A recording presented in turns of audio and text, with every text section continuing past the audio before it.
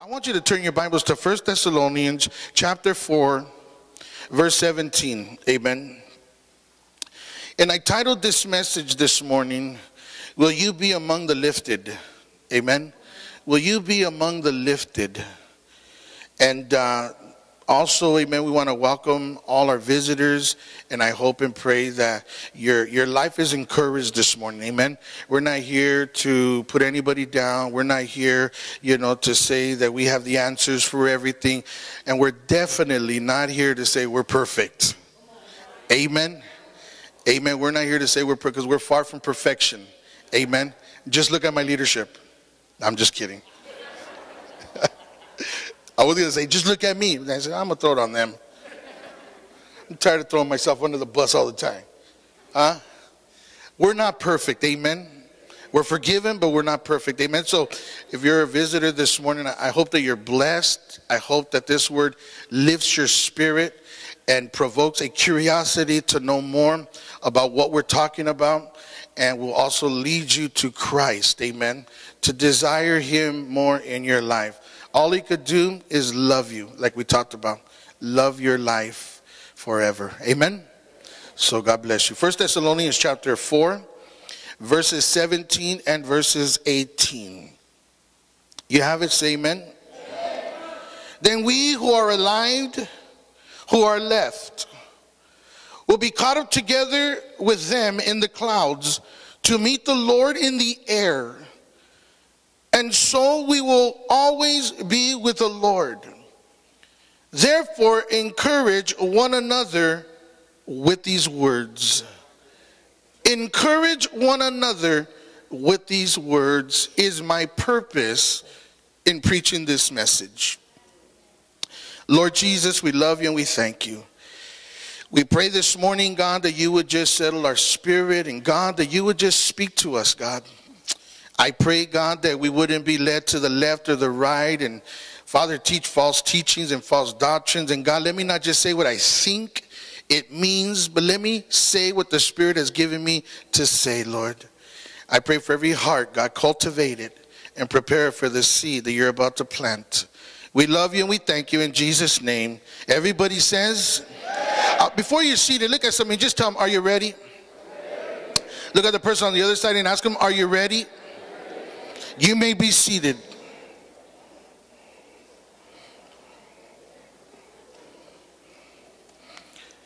Are you among those that will be lifted? Now, my friends, listen to me. Whether you are lifted in the rapture or at the end of your life, will you be lifted on high to be with him? In 1 Thessalonians chapter 4, verses 17, it says right here, then we who are alive, who are left, will be caught up. Will be caught up. First of all, let me tell you this. The word rapture is not in the Bible. The word rapture is not found in the Bible. Caught up or taken up is another word for snatched away or snatched up, and it is a word that means raptured. So they added, be ready for the rapture, not in the Bible. To be caught up. To be caught up. Now let me tell you why people won't be caught up with him. It'll be because they're caught up here. Because they've been caught up here. I remember hearing my parents in Spanish, but in English they would say, the reason why you can't see what I'm saying is because you're caught up with the wrong crowd. The reason why you don't understand what we're trying to tell you is because you got caught up with the different people. You got caught up with stuff that you shouldn't have got caught up with. I'll tell you here today, the church should get caught up, but to be caught up in him, not caught up with the politics of ministry. You look at me like you don't even understand that. You know exactly what I'm talking about. There's politics in ministry. People trying to get ahead and using people's heads as a ladder. stepping on people to get up. You get caught up, my friend. But the Bible teaches us to be caught up is to want to be caught up with him. I want to be caught up with him at the end of my life. But I want to be caught up with the things of righteousness, with the things of holiness. I want to be caught up with the things that are healthy for my life and for my heart. I want to get caught up with the things that are healthy for my marriage and my children, so that I can see the benefits of me getting caught up with what is right. People that get caught up with what is wrong see the benefits of that also. Talk to people that are in prison. They'll say, man, I'm in here doing this because I got caught up, man. It's a slang word that you got hooked in to something that you're now regretting. See, I want to get caught up, but I want to get caught up with him. I want to get all caught up in him, all tangled. Can we get tangled up in God? Are there 3 people here that would love to get tangled up in him? I would love to get tangled up with God, wrapped up, tied up, and tangled all up in Jesus. Don't ask me to sing this song. Heaven is where Jesus came from. It is where he lived. The Bible says in John chapter 3 verses 31, Jesus came down from heaven. The first part of that verse, it is a clear description that Jesus came down from heaven. Somebody want to say, you know, all the bad stuff that is happening, you know, because this is hell. This ain't hell, my friend. This ain't hell. This is far from hell. Hell is hot. Hell is real. Just as much as heaven is real, hell is real. He came down from heaven. The first part of that verse says that Jesus came down from heaven. And he also says this: the one who came from above is above all. How many know he's above all? Well, how many know he's Lord of all?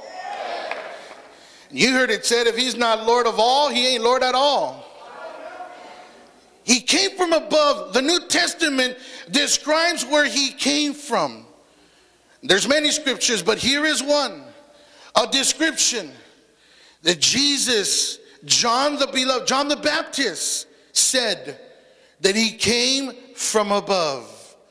When you say above, do you look down? No, when you say above, you look up. Above is above. How else can I break it down for you? Above is up. Up. The scripture in Thessalonians says, we'll be taken up. Whether you believe it or not, we'll be taken up.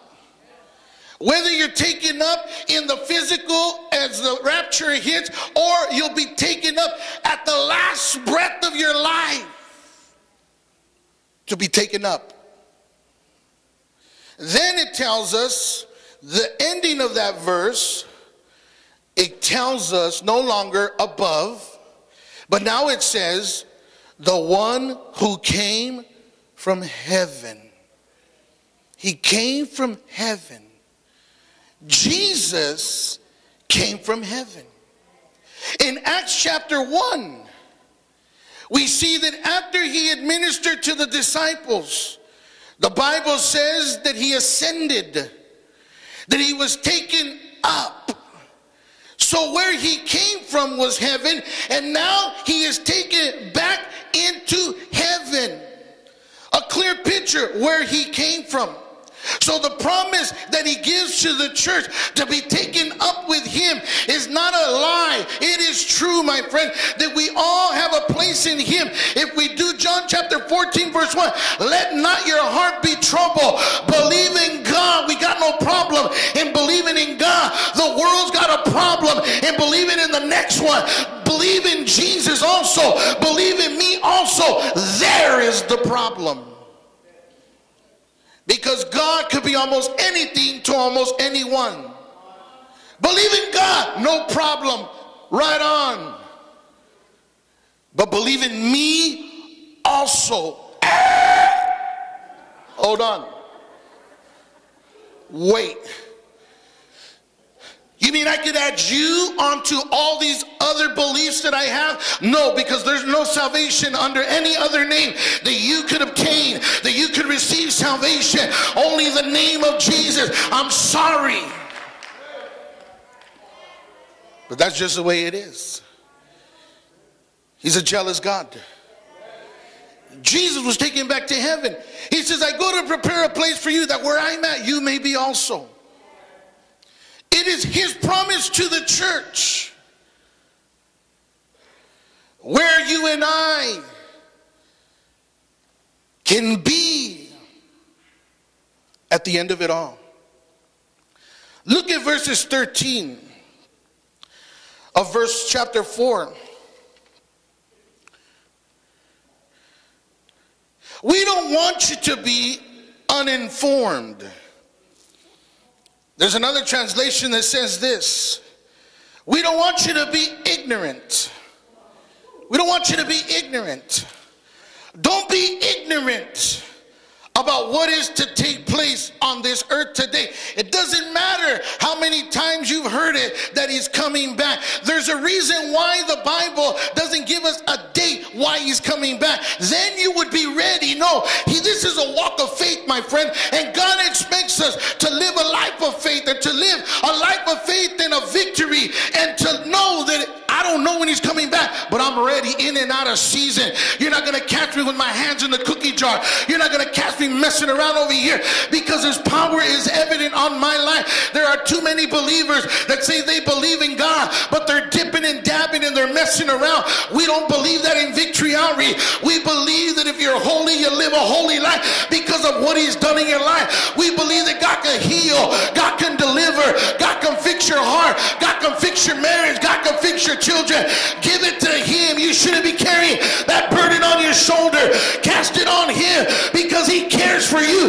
He prepares the bride for heaven. The reason why he hasn't come back is because the bride is ugly. Tafea. Makeup ain't gonna do it. Maybelline ain't got the cure. We can't be ignorant. Ignorant, my friend, is when you give your heart to God and you've been serving God for a long time, but you become numb to conviction. You become numb to altar calls. You become callous to winning souls, and you're just a Christian by title, just like you were when you were a Catholic. There's nothing different about it. When you were a Catholic, you did nothing. You are a Christian and you still do nothing. I know I could lose some folks by saying that. That's all right. That's all right. The Lord giveth and the Lord taketh away. Are you hearing me? See, ignorant means that you know this is going to happen, but you're willing to gamble. You're willing to take a risk. Why risk your family for that? Why risk your life for that? Well, we all know that God is a God that opens up heaven and pours out a blessing. You'll have no room enough to contain it. Somebody told me this. Somebody said, listen, what if there is no hell? What if there is no heaven when you die? What if there is no Jesus? What if there is no God? What if there is no judgment? I told him this. I said, if that happens, which I know it's not, but if that happens, this was still the best life to live on earth. This was still the good life to live on earth. I lived above the expectations of others. They said I wouldn't make it to 18. I'm 50 years old today. They said I end up in prison. I'm in Dallas, Texas, and I am your pastor.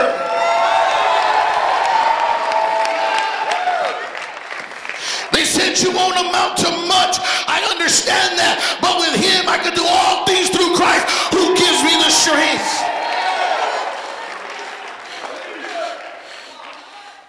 This is still the best life to live. But my friend, I want you to know, you will open your eyes in the presence of a judge or in the presence of a Savior. See, Paul, when he writes to the church at Thessalonica, Paul was not ignorant. Paul even believed that Jesus could come back in his time. But he didn't say it would happen in his time. But he knew that it could happen in his time. Which is to say, it could happen at any time. It is to say this, beloved, listen to me. Our life is like vapor. Our life is but vapor. It is here and then it is gone. And for those that say that we've been hearing that Jesus is coming back for so many years, a day to the Lord is as 1,000 years. So to you it may be long, but to him it has not been that long yet. Somebody say amen for that. Because it gives the church opportunity to do two things. Number one, repent for what it has not been doing. And number two, start doing what you have not been doing.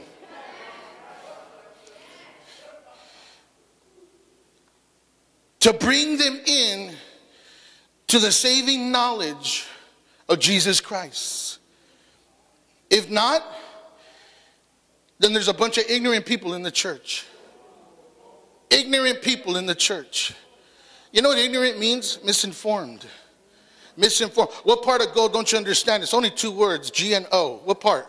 Is it the O or is it the G? It means the same. Go means go. It means move. It's an action word. Doesn't mean to stand still. It means go. Green light means what? Green light means what?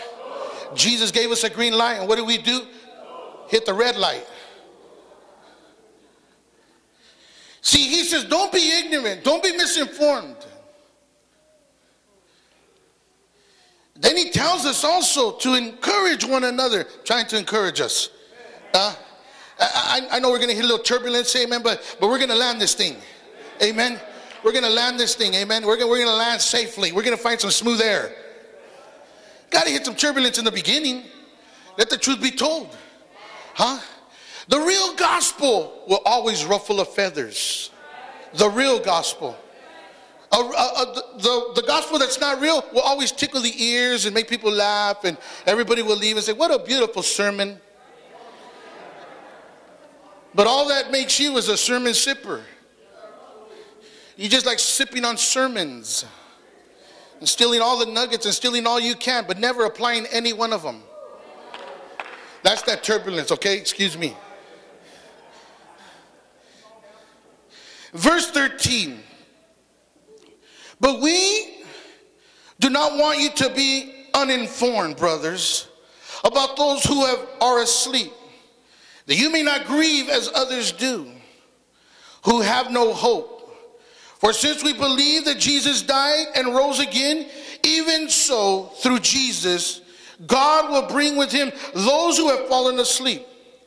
For this we declare to you, by a word from the Lord, that we who are alive, who are left until the coming of the Lord, will not precede those who have fallen to sleep. Now listen to me. Verse 1 and 5.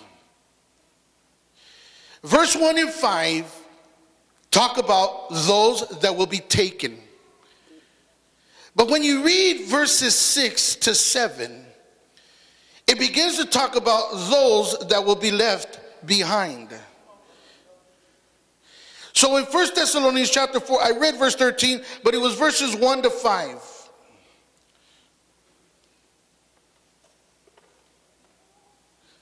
Look at chapter 5, verses 1. Now concerning the times and the seasons, brothers, you have no need to have anything written to you. He's saying this. The time for us to know when it's going to happen isn't important. What is important is how you and I display the life of Christ to the world. And it is a life of faith. It is a life of faith. To abstain. To stay away from. For us to be delivered. Are there any delivered folks in the house? Set free people? Knowing when he comes back to you and I, let me say it like this, shouldn't matter. Shouldn't matter. Whether it's in this generation or your children's generation, or your children's children's generation. It shouldn't matter to you, because as a believer, your name is already written in the Lamb's book of life. So you're already there, my friend. You live this life according to the scripture. But there's a responsibility that comes upon the church, and that is to reach the people that are still out there, our beloved family, our friends, and to give them the truth, not your philosophy, not your ideas, not what you think. This is why a lot of people look at the church and they say, man, the way you're saying this is like you're holier than thou. Don't talk at me, talk to me. Just let your light shine. Jesus, my friend, in the rapture is coming back for the saved. Those who made themselves alive in him. Are you alive in him? Those that make themselves alive in him. We have given our hearts to him, and he has changed our life completely. My friend, listen. He will not be coming back for the lost. And those that are still dead into their sin. There's still hope, though. Say there's still hope. He's coming back for the saved. Could it be that he hasn't come back because the church hasn't done their job in reaching the lost? I believe it. I believe that's true. Because many do not share their faith. Many do not share their faith. Not every ministry. Listen, when we came 18 years ago, I thought that we'd be on the street fighting for people because of all the churches that were in the area. When we went out there, and we went out to a lot of areas, very seldom, and I'm not saying this to put any church down, but I'm saying this to say this. When we went out there, and we still go out there, we still got teams that go out there, very seldom do they come back with the testimony that they bumped into this street team, or they bumped into this street team, or they bumped into this street team, or they bumped into this street team for this ministry, and from this ministry, and from this ministry. Most of the time you don't find them. Yet this is the Bible Belt. Yet this is the Bible Belt. The job to reach this world because of what's about to take place on this earth. Will you be among the lifted that day? To ask yourself, are you going in the rapture if it was to happen? Somebody was to say, listen, the rapture is going to happen in 5 minutes. Are you going? If they was to say it's happening in 5 minutes, are you going? We know that it's not, so don't go get on Facebook. Say, Pastor just said 5 minutes is coming. Don't do me dirty like that. If he was coming in 5 minutes, would you be going? Now listen, if you say, I hope so, you're probably not. Can Pastor Jesse be real? It's like saying, are you an American? And you say, I hope so.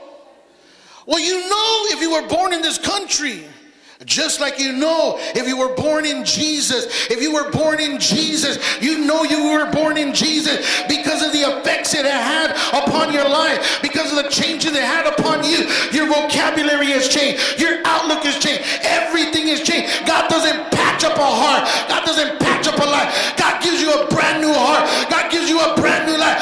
Who wouldn't want a brand new one? Who wouldn't want a new heart? Who wouldn't want a new life? Who wouldn't want to be set free from all of that? Job chapter 19 verses 25. He didn't say, I think my Redeemer lives.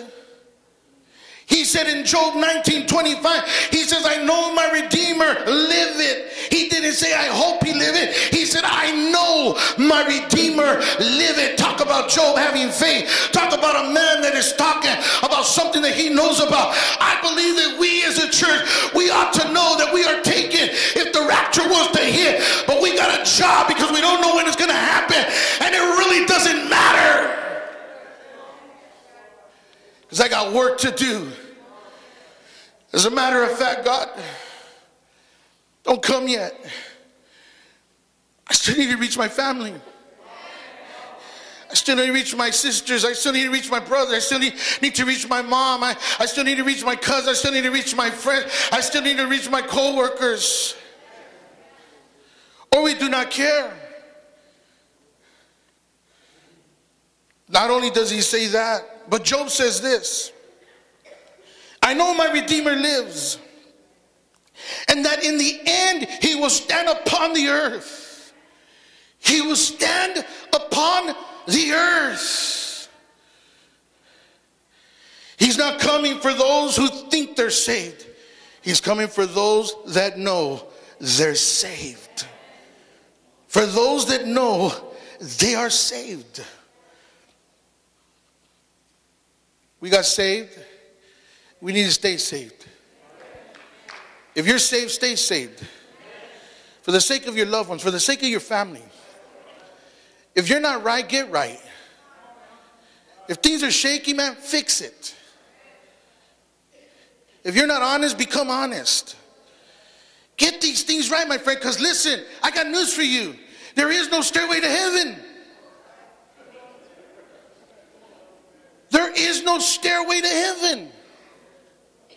There is only one way and one way only. He will stand upon the earth. 1 Thessalonians chapter 4 verses 16. Look at what it says in verse 16. Beautiful verse. Man, this verse, I've read this verse a lot of times when I started to study this. He says, for the Lord himself will descend. We know that in the book of Acts he ascended. Here he will descend. The Lord himself. The bride is coming back. The groom is coming back for the bride. The Lord himself. Now listen. There is no trumpet involved. And there is no archangel involved. And Gabriel will not blow the trumpet. Jesus, like I talked about on Friday, the gospel needs no improvement by you. And to be honest with you, listen to this. Jesus needs no improvement to improve the rapture by letting Gabriel join in. Jesus himself will do it. Jesus, the one you invited into your heart. The one you invited into your life. Listen, there's something about him coming back for me that makes it special. There's something about knowing that Jesus, at one time in his life, he left heaven and came into this world in the form of a child to fulfill prophecy. Trapped in flesh, God in flesh, born into this world, died at the age of 33. Hung around for 50 days and then ascended into heaven. Where? Back to the right side of the Father. Here Jesus leaves again. Erase the Jehovah's Witness teaching that you know, okay? Because that is false. That Jesus and the angels were created by God and they're equals. No, my friend. Jesus is God. He himself, Jesus himself, that came into this world as a child, is the one that is coming back for the church. You know that there's something special about it. There's a story about a prince that left his palace, and everybody in the kingdom knew who he was. And as he began to leave his palace, he began to take a walk. As he began to take a walk, it began to rain, and he got too far from the palace. And his clothes and his hair and everything was just all messed up. He began to look like a homeless person because he just was out there and it was pouring and raining and he was unrecognizable. He went up to a house and he knocked on the door and they opened the door and they said, yeah, what do you want? Didn't recognize who he was. And they said, excuse me, I just want to know if I could borrow an umbrella. So they said, well, hold on. They closed the door and they looked in their little umbrella bag and they seen all these nice ones, but then they seen one old, dirty, broken with holes in it. And they said, I'm not going to give him the good stuff. I'm going to give him this one. They opened the door and they handed it to him. And he grabbed it and he opened it and had holes in it and it was still leaking through. He just said, thank you very much, and walked away. And made it back to his palace. The next day, that same prince got in his chariot with all his men and some fine horses, people and soldiers, royalty, authoritative, went to that person's house. And the people in the house began to look out the window and say, oh my God, the prince is here. Oh my God, the prince is here. Oh my God, the prince is here. Let's get ready. Everybody get ready. Everybody tried to get ready, put on their good clothes. They tried to put makeup. They tried to clean themselves up. And they opened the door and they bow and say, yes, our loving prince. He said, I just came back to bring you this that you let me borrow yesterday. And they took it and they said, if we would have known who you were, we would have given our best. If we would have known who you were, we would have given you our best. And they took that broken, beat up, full of holes in it, and closed the door with shame. And he drove away. It's the same way with God. As he returns, he himself, like the voice of an archangel, not an archangel, like the voice of an archangel has a voice of authority. And when he speaks, it sounds as like the voice of trumpets. John the Beloved, on the Lord's day, on the island of Patmos, heard a loud voice behind him. And the voice was as the voice of a trumpet. And John seen Jesus. There's something special about him coming back for us. If he comes back in the rapture for us, he himself will descend and come back. Or at the end of life, he will be right there to take our hand and take us into paradise with him. Either way is good for me. God bless all for you. Either way is good for me. I'll take it either way. At the end of my life or in the rapture. My pastor had a vision and he said, God gave me a vision of the rapture. And he said, in this vision, I seen the rapture take place. And I seen people leaving. And as I seen people leaving up to heaven, some stopped in midair because they were chained to the earth. Because their lives were still chained to the earth. And you would say, oh man, I don't think God's like that. Well, why did he turn Lot's wife into a pillar of salt just because she looked back? I know you're just like me, man. We're the same, man. You know, the punishment don't fit the crime. It's like the punishment does not fit the crime. I mean, God, all she did was look back. Doesn't the New Testament say a man putting his hands to the plow and looks back is not fit for the kingdom? Study this stuff, man. It's all in the Bible. You got to study this stuff. She looked back. Why? Because eventually she'd go back. He said, let's just cut the chase, man. If you're going to end up going back later, then let's just kill it now. It's better that you've never known me than to know me and leave me.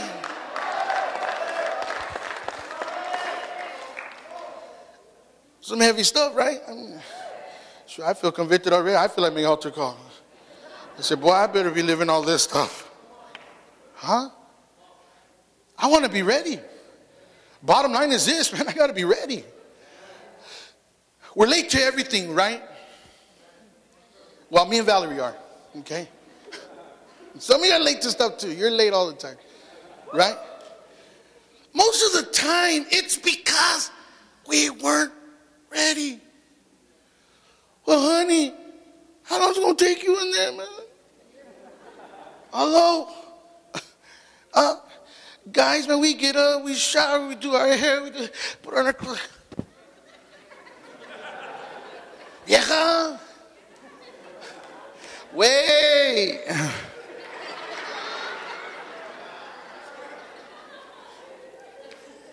Is it straight? I say it's all straight. It's straight, perfect.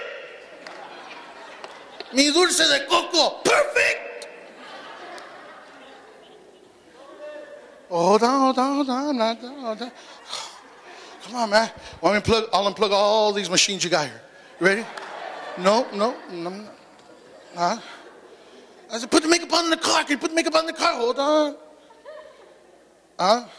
And then there's some of you guys who are the same way. Wives could be sitting in the living room saying, honey, it's prayer time already. And there you are. Should I wear these shoes? Does it go with this? Does it go with this? Does my belt? Oh, the belt doesn't go. Oh, let me go get another belt.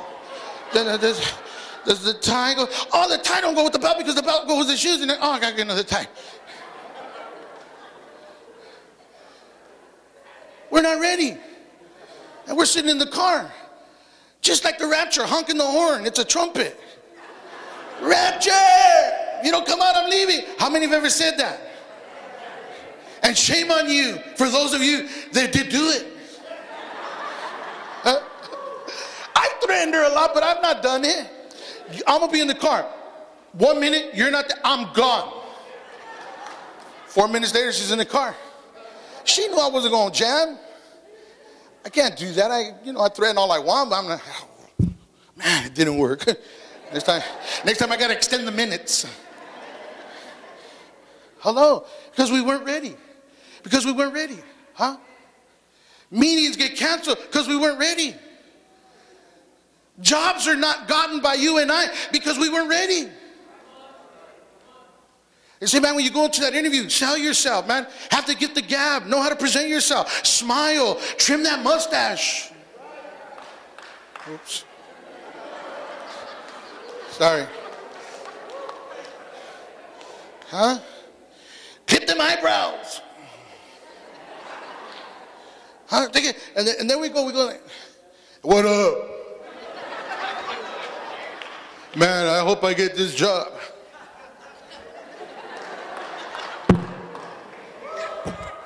Huh? 25 bucks an hour? What do you mean get out? Okay. You weren't ready? Huh? Half of the stuff that goes wrong in our lives is because we weren't ready. People that get married and it goes crazy. Weren't ready. Weren't ready. You're ready for all that other lovey-dovey stuff. Oh yeah, everybody's ready for that. But for the responsibility that comes after? Huh? Gotta be ready. Doesn't the Bible teach us to be ready in and out of season? To be ready. I want to be ready. I mean, I may not be, actually fully 100% ready, but I'm in the process. I'm in the process of getting ready. I'm doing everything I can in my power to get ready to preach the gospel, to go to Bible school, to study the Word of God, to win souls. I want a pastor, but you can't even go to the men's home and preach to them. You want to win souls, man? You got to go out there and flip a garbage can over and make that your pulpit.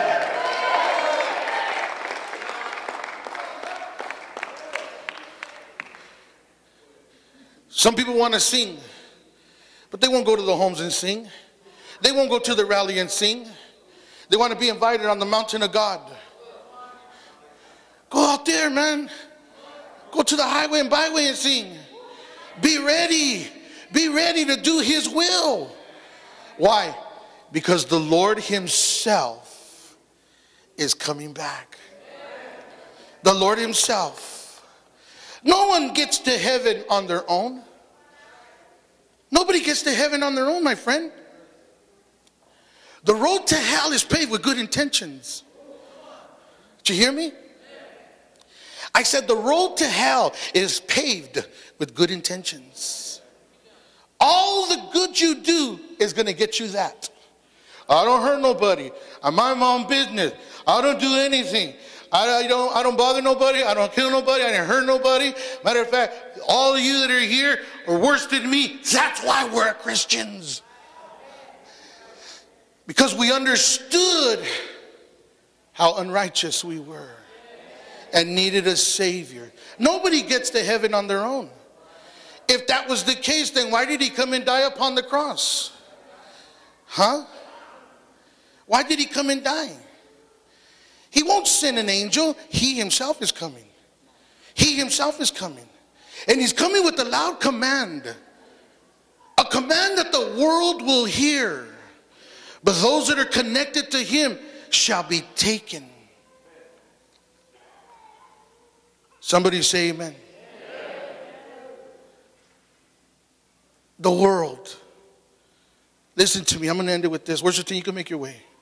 But let me say it like this. The world is headed, if it hasn't already, just with the stuff that has happened. Sandy Elementary School. Just that, man, would just throw you in a bummer. You know, I was in the room with little Jesse, and he was on his computer. He was showing me some stuff. And then Valerie walked in and said, Jess, did you hear on the news? I go, what? She goes, some guy walked in and killed a whole classroom of kids and teachers. And I said, no. I said, really? Boom. Went over there, started watching it. I mean, I don't know these people. I don't know these teachers. I'll probably never meet none of them. But regardless, it affected me. I was still affected. Through the television and through that type of news, I was still affected.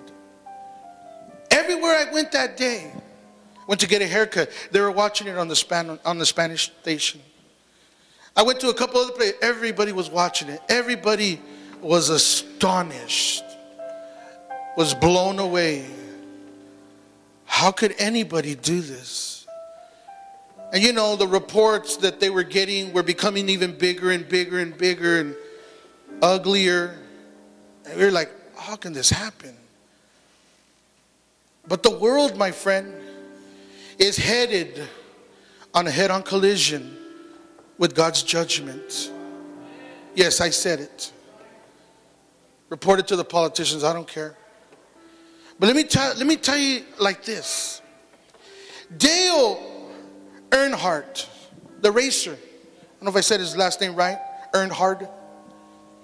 His last turn on the Daytona 500, when his car was sent head on into a wall at 180 miles per hour. They said his head was crushed, pushed back all the way to his back. Killed instant. But there were many race drivers. There's a device that they have for race drivers. And it's a device that goes on their neck, and it protects all their neck, and it protects part of their back and their chest. They said if Dale would have wore that device, he might have been able to survive the accident. But Dale, like many other race drivers, said, I don't wear it because it affects me in my performance as a race driver. So they don't wear it. It's like the officer that leaves and goes out into the beat without his bulletproof vest on. That day, he happens to have a gunfight. There's a device that God has given the world. It's a device to protect us from a collision that is about to take place in this earth. It is called salvation. It is called redemption. It is called forgiveness. It is called the grace of God. It is called the mercy of God. My friend, it is called heaven. In Spanish, it is called el cielo. El cielo. Heaven. A device that he has given the world, that the world says, I don't want to wear it, I don't want to put it on because it affects me as a man, it affects me as a woman, it affects me in what I do, it affects my family, it interferes. I'm not ready to give up this, I'm not ready to give up that, so I don't want to wear it. I'd rather just trust what I'm doing and take a risk and take a chance. Go for it, baby, because you could do whatever you want. But if you're like me, and say, I've taken too many risks out there already. Not about to take any more. Not about to take any more. He is the way. He is the truth. And he is the life. And the devil in John 10:10 comes to steal, kill, and to destroy. Steal the way, kill the truth, destroy your life. That's his job. That's his job. A hater's job is to hate. Let him hate. Because haters make us greater.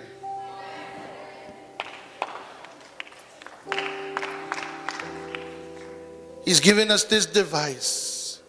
It's his scripture. Secure in him. I feel more secure in God than I do in Valerie, to be perfectly honest with you. I feel more secure in Jesus than I feel more secure in Val. I feel more secure in him. The day I wanted to give my life to God, I was 19 years old. I invited her. I asked her if she wanted to come. I was hoping she'd say yeah. But I knew that I had to make a decision if she said no. If she said, that's not me. That's not me. You're the mess up. You're the one that's out of control. I can maintain, and I could hold my liquor, and I could do what I got to do. I knew that I would have to make a decision. Am I still going to pursue this? I'm glad that she said yeah, and I didn't have to go that route. But I did think about it, like, man, she said, yeah, I'll go, yeah, I guess. What is it? I go, I don't know, man. Sister just says we need to do it, man, and it'll change us, man. Let's just do it. Come on, you want to do it? Want to go? She's going to a Bible study. She's going to a Bible study. This is why I believe in life groups. This is why I believe in your life groups. We got saved in a Bible study. A little house with a few people. And a guy teaching, preaching. The guy that came out of the neighborhoods there in Maravilla. I remember the message, man, the armor of God. He preached on the armor. All I did was stared at him. And just, I want to do that. It was like there was a connection. That's what I want to do. I don't want to do that. I'm preaching a polluted gospel over here and training all these kids and training all these people for madness and hurt and destruction when I could do the same thing here but follow the truth. And listen, I understood early in the game that before I am over people, I have to learn how to be under people first. So when I got saved, I didn't automatically come over people. I got saved, me and Val got saved, and we came under leadership. Got under leadership. Didn't matter my reputation on the street. It didn't matter that there was like 5 or 6 of us from my neighborhood in the church, all of us sitting together, everybody giving us props and people looking, wow, those guys the Southside gang, those guys from the Southside, oh, look at all of them got saved. And then Pastor Ed was always around us and he took an interest in us and discipled us and worked with us and still placed us under leaders. And then when we were under leaders, eventually God began to raise us up to be over people, because people that could get under people make great leaders to be over people. See, that getting under thing I'm talking about, all it means is being ready. Getting ready. Shortcuts won't prosper you. It's just getting ready. Be there, be ready, be ready. All the football players on the team don't play. All the baseball players on the team don't play. They don't all play. All the basketball players, I mean, I don't know a lot about sports, but I asked my son, I asked the different guys that are there. I said, who's that guy? Oh, they drafted him a while back. Oh, why doesn't he? Well, they don't use him yet. He's just there. They're working with him, and you know. Oh, well, I mean, that's like wasted talent. No, he's waiting. He's preparing. He goes to practice. You know, they're working with him. Because when he comes out, he's going to come out shiny. He's going to come out making threes. He's going to come out making touchdowns. He's going to come out hitting home runs. Because as he waited, he was preparing. Are you with me? Are you with me? Let's wait for his return. But let's not sit and twiddle our thumbs. Let's get busy. Let's get busy. Let's do what God's called us to do. Let's be involved in ministry, because what ministry does is it nurtures the saints. And it nurtures you to get more strong, to be out there, to be more effective. This is like a huddle. We come here to huddle. We come here to gain from God, to get from God. Your car eventually, when you drive it over and over, it goes on F to E. And when it goes to E, you have to go to the gas station. And you have to fill up again. This is why we come here. Because we're on E. Some are on half a tank.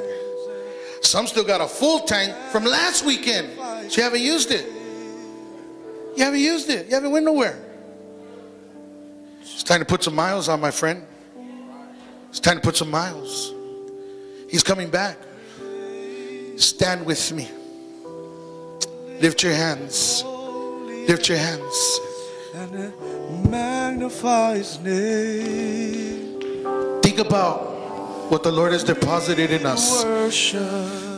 Hallelujah. Free. Hallelujah. Hallelujah.